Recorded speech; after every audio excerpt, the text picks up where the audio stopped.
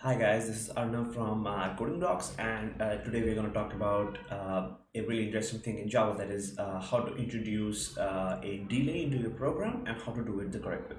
So, let's say you're creating a program in Java and you want to introduce some delay for something. Say the user clicks on a certain button and you want, say, a pop-up to come up, but you want the pop-up to come not immediately, but like after 2 seconds. So, what's the correct way to add such a delay into your program?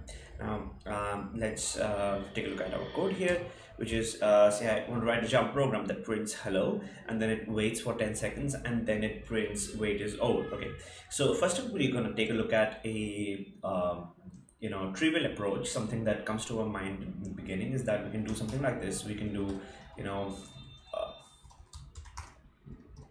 say we print hello first, and then we create something like long start equal to system dot current time milliseconds, which gives me the current time in milliseconds right now, and I run a while loop which does is system dot current time milliseconds minus start is less than 10,000.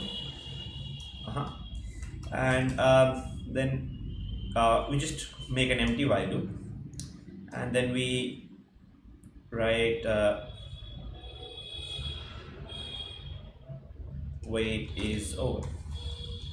Okay, so let's just see how this pans out for us. So if I run this code, you'll see that hello gets printed, and then the system waits for 10 seconds, and after 10 seconds are over, it's going to print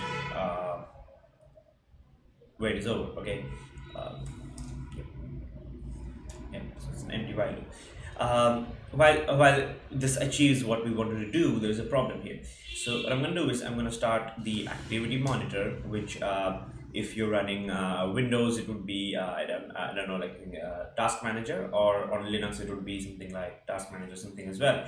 Now, if you look at CPU usage, and I just order everything by the amount of CPU time that all of these processes are taking. So if the CPU time being taken is 100%, it means one of the CPU cores is getting completely used.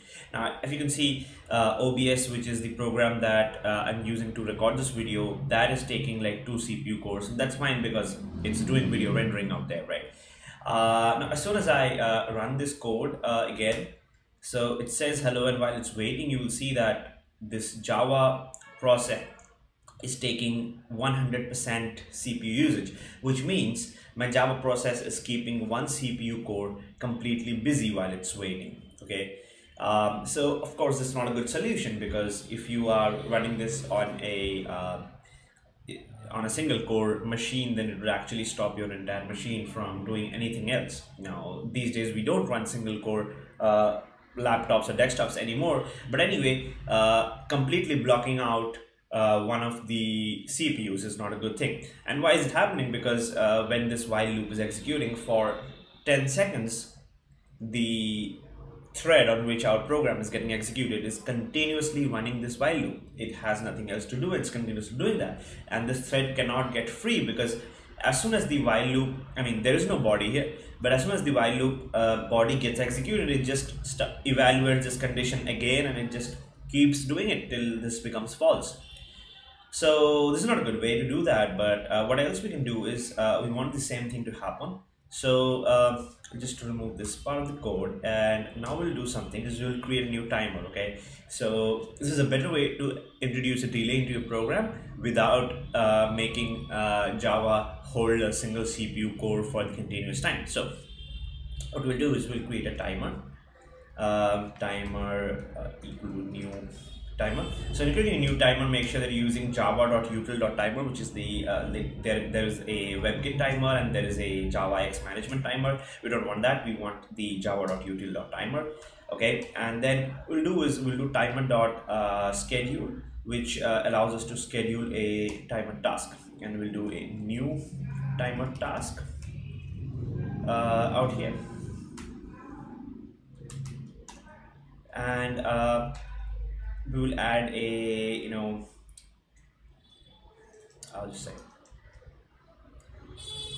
so yeah, So we'll add a new timer task which contains the run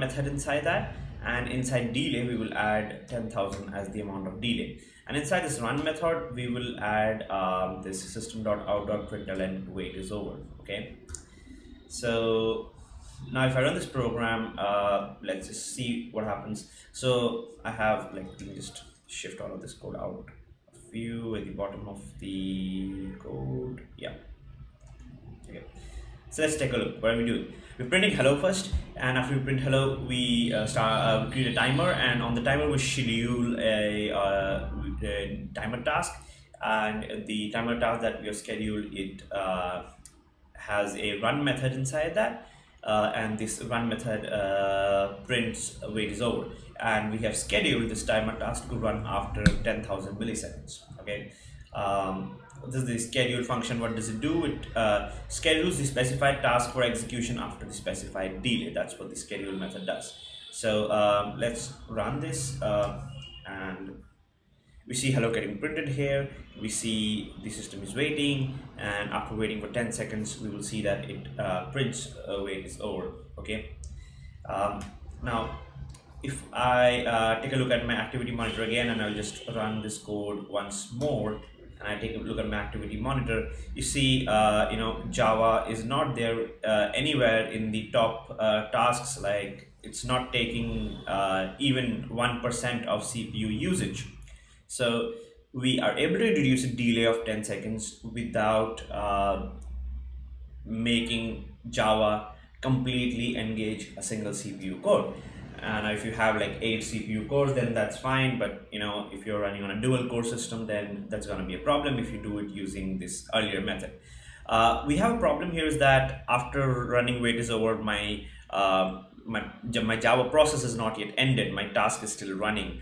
So what I need to do here is, to be able to exit from this task, is I need to call timer.cancel after the run method has been called. So I will do timer.cancel. When I write timer.cancel, because I'm using it inside an inner class, I have to make this final. So let's just stop this code and let's run it again. And this time it prints hello, and after it prints hello, it's going to wait for 10 seconds, and after waiting for 10 seconds, it's going to print wait is over. And when it does print wait is over, you will see that the code, the Java file execution also completes immediately at the same point of time, because we have called timer.cancel. So the ideal way to introduce a delay of 10 seconds into your program is to create a timer, and you schedule a timer task inside that, and write whatever you wanted to do after the delay inside the run method, and make sure you cancel the timer after it has been called. Okay.